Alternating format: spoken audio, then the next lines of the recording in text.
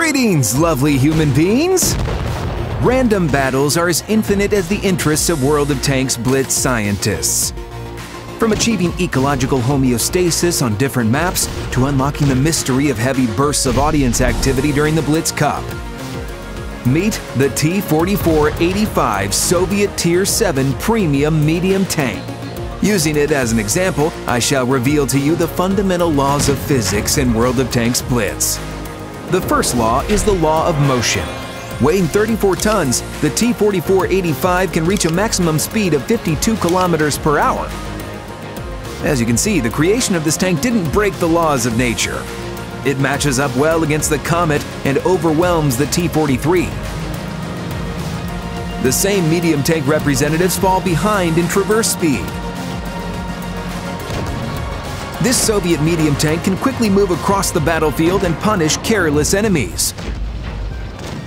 Physics, what an empty-hearted science you are. Then there's the law of resistance. Absolute strength has absolutely nothing to do with it. By it, I mean resistance against shells, armor, in other words. The gun mantlet of the T-44-85 is 120 millimeters, and the upper and lower glacis plates are well angled. All this gives the tank highly effective armor. Side scraped correctly, and same tier opponents will only be able to scratch the paint on the hull. Just so you know, I warned you.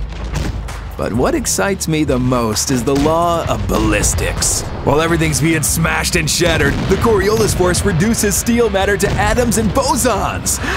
Sorry, I got a little carried away there.